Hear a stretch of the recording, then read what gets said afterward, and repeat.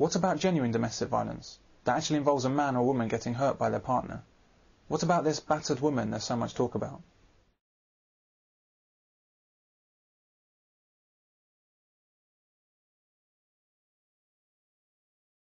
The mythical battered woman. We hear about her so often, yet encounter her barely at all. I think I've yet to meet a woman that could take a battering.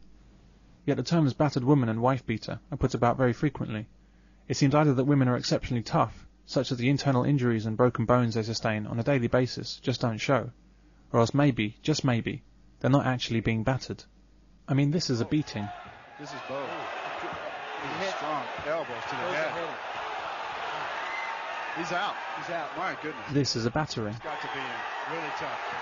This corner probably throw the towel in on this one. If poor women are enduring this every day at the hands of some evil husband or boyfriend, then hats off to them. They're tougher than any man I've ever seen or heard of.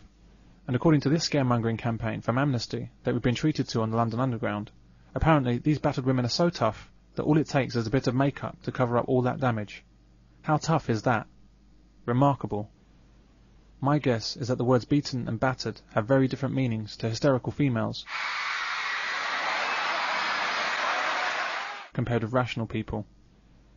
In Britain and the US, it's been thought that the batterings that these women receive leads to something called battered woman syndrome.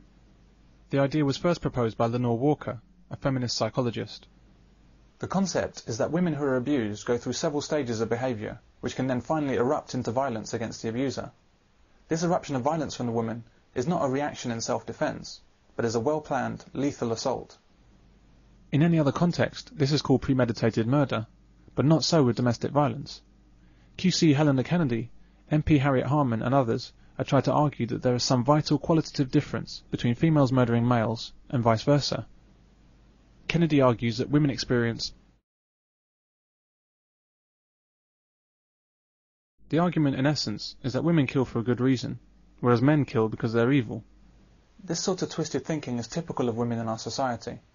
Women want to be treated the same as men, only until they see some advantage in claiming difference.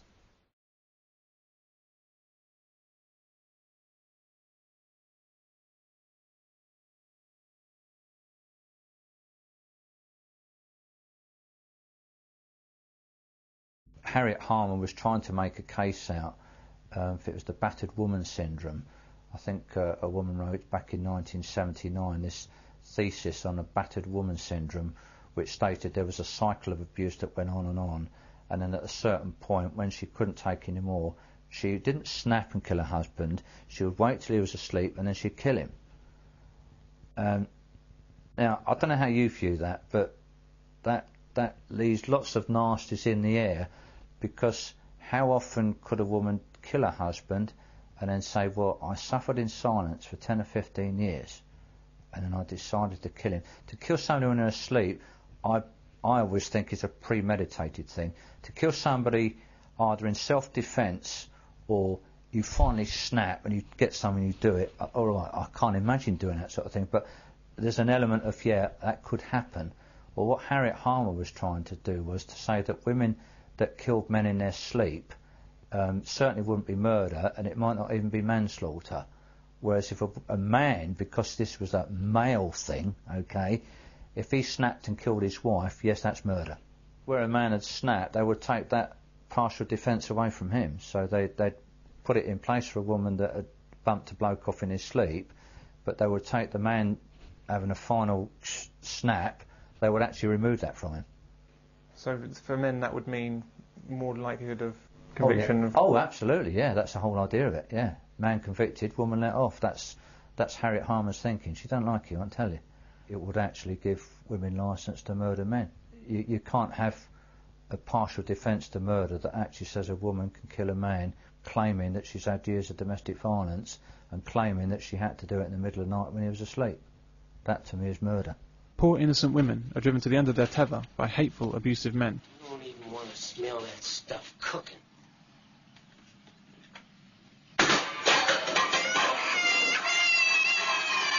And they finally snap.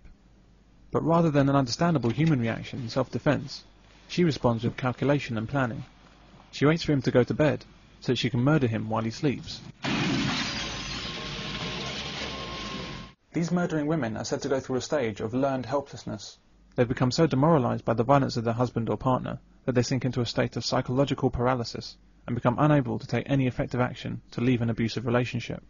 She can't pick up the phone and leverage the full weight of the state against her abuser, which most women could do.